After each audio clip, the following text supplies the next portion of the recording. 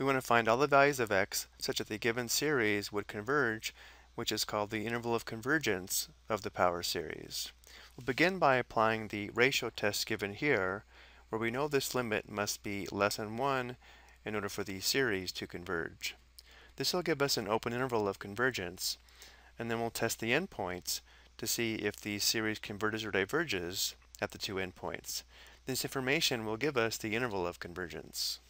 So before we apply the ratio test, notice that a sub n would be equal to negative 1 raised to the power of n times 10 to the nth times x to the nth divided by the square root of n plus 2. Well, we are taking the absolute value here, so we could leave off negative 1 to the nth, but I'm going to go ahead and show that. And now for a sub n plus 1, we would have negative 1 to the power of n plus 1 times 10 to the power of n plus 1 times x to the power of n plus 1 divided by, we'd have the square root of n plus 1 plus 2. And now we'll find the limit as n approaches infinity of the absolute value of a sub n plus 1 divided by a sub n, but instead of dividing by a sub n, we'll multiply by the reciprocal instead. So first we have a sub n plus 1 times the reciprocal of a sub n. Now let's begin simplifying. Looking at the factors of x, notice how we have n plus 1 factors of x in the numerator and n factors of x in the denominator. We have one more factor of x in the numerator, so this simplifies to 1, this simplifies to 1 factor of x. The same thing happens for base 10. We have one more factor of 10 in the numerator, so this simplifies to 1, this simplifies to 10. And then for negative 1 to the nth simplifies to 1. We have one remaining factor of negative 1 in the numerator. So now we have the limit as n approaches infinity of the absolute value of, we'd have negative 10x times the square root of n plus 2. In the denominator, we just have the square root of n plus 1 plus 2. Now looking at this limit as n approaches infinity, notice how we have the square root of n here, and we have the square root of n plus 1 here. The plus 1 is irrelevant as n approaches infinity. So we can think of the denominator as having n to the power of 1/2, and think of the numerator as having n to the 1/2 as well. So we can think of the degrees of the numerator and denominator as being the same, and therefore this limit is equal to the ratio of the leading coefficients, which in this case would be negative 10x over 1, or just negative 10x. So this is equal to the absolute value of negative 10x, which if this is going to converge, must be less than 1. So if we solve this absolute value inequality, we can determine the open interval of convergence. So we have the absolute value of negative 10x must be less than 1. Since the absolute value of negative 10 is 10, we can write this as 10 times the absolute value of x less than 1, dividing by 10. We have the absolute value of x less than 1/10, which means x is less than 1/10 and x is greater than negative 1/10. So the open interval of convergence is from negative 1/10 to positive 1/10, but it still may converge at one or both endpoints, so now we'll test the endpoints. So first, when x equals negative 1/10, we would have the summation from n equals 1 to infinity of negative 1 to the nth times 10 to the nth times x to the nth, which would be negative 1/10 to the nth, divided by the square root of n plus 2. Let's simplify this.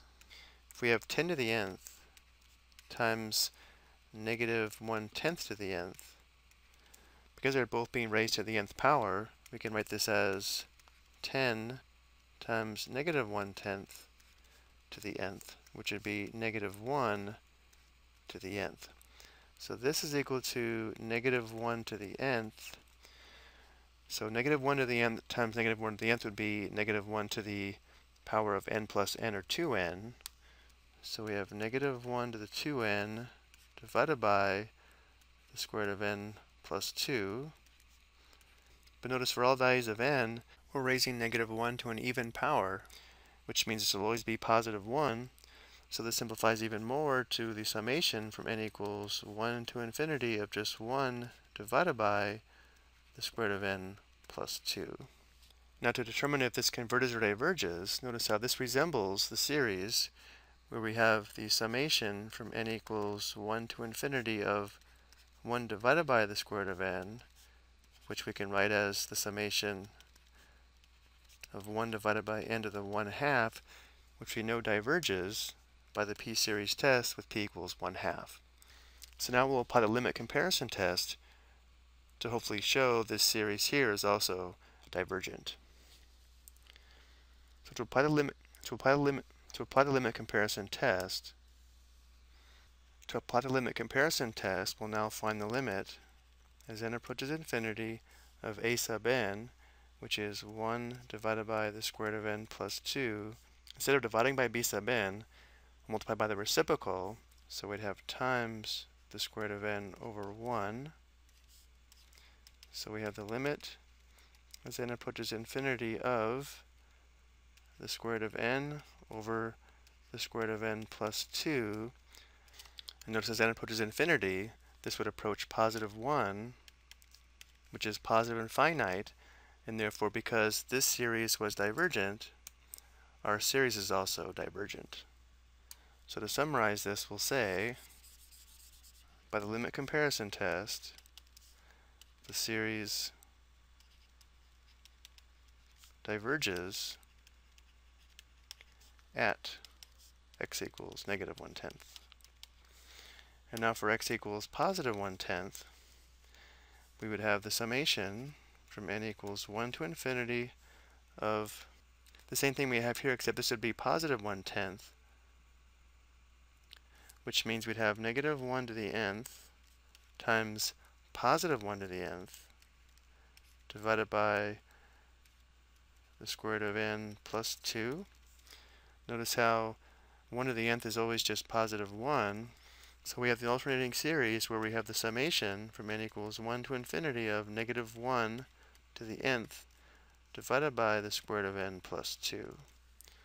So if we want to apply the alternating series test, notice that a sub n is equal to 1 divided by the square root of n plus 2, which is always greater than 0.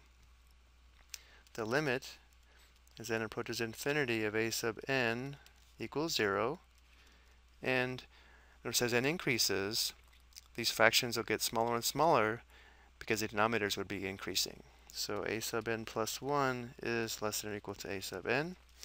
And therefore, by the alternating series test, the series converges at x equals positive 1/10. So the series diverges at negative 1/10, but converges at positive 1/10, and therefore the interval of convergence would remain open on negative 1/10, but would be closed at positive 1/10. So this is the interval of convergence, and therefore for the homework question, the series is convergent from x equals negative 1/10. It does not include the left endpoint because the interval is open on negative 1/10, so this is no. To x equals positive 1/10, it includes positive 1/10, so the right endpoint is included, so here we have yes.